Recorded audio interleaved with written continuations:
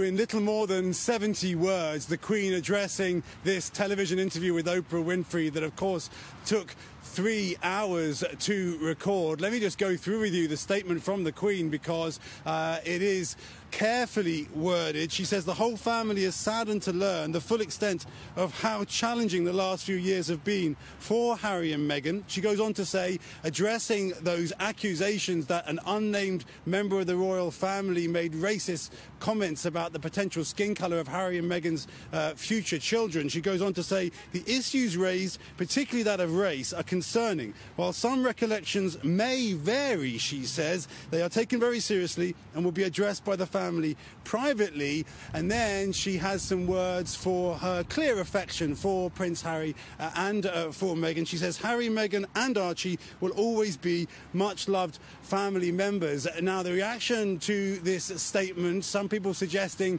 that she is trying to draw a line under this crisis and controversy and doing that by not throwing more accusations across the Atlantic. Others questioning, Savannah, whether it is right for these very serious allegations to be dealt with privately within the family, as the Queen suggests in her statement. When you remember that last week, for example, when there were accusations of bullying against Meghan while she was here at Kensington Palace, those accusations, the royal family said that they would tackle those with a full investigation. Savannah? All right, Keir, thank you.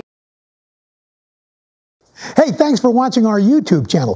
Find your favorite recipes, celebrity interviews, uplifting stories, shop our favorite deals, and so much more with the Today app. Download it now.